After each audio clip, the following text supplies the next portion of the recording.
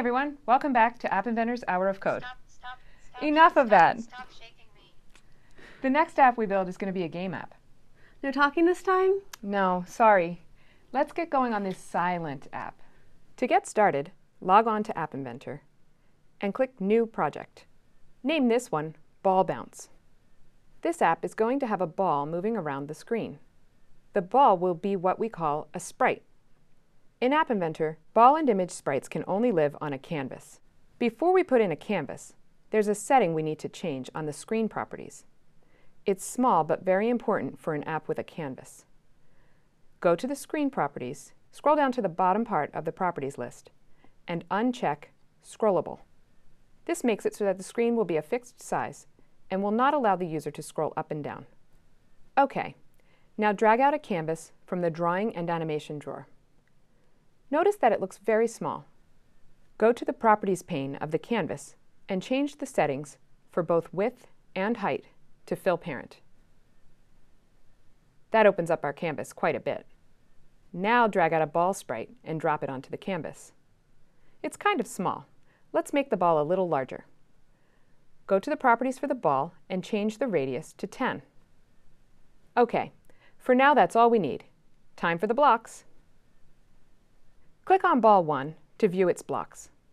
Pull out the ball1.flung. Yes, we named it flung. It may be a silly word, but it is grammatically correct. Now, think about what we would like the ball to do after it is flung. We'd like it to move in the direction of the fling with a speed that matches the strength or quickness of the fling gesture. The way to do that is to get the parameters of the fling gesture and to plug them into the ball's heading and speed. First, pull out the setter blocks for the ball's heading and for the ball's speed. We want to set the ball's heading and speed to the heading and speed of the fling gesture. There's actually a really easy way to do this in the flung event handler.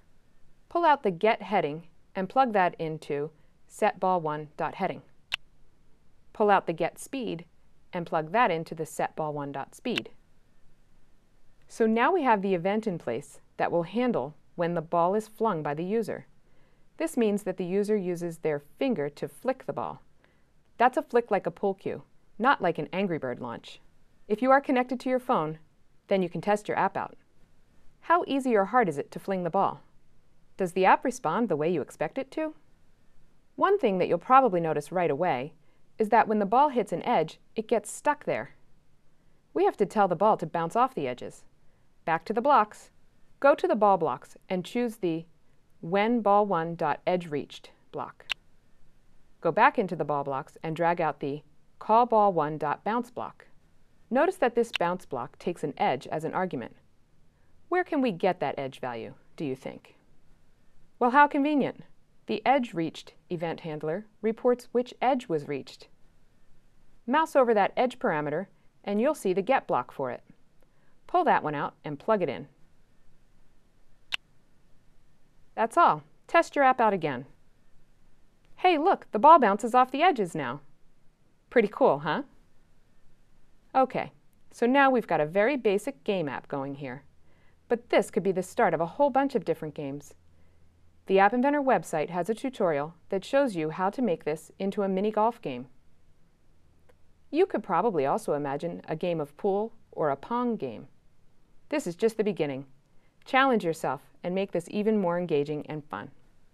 We're out of time on this tutorial, so if any of you out there would like to extend your ball bounce app, go to our website for more great ideas. Definitely worth checking out. In our next and final tutorial, we're going to show you how to make an app called Digital Doodle that lets you make pictures on your phone.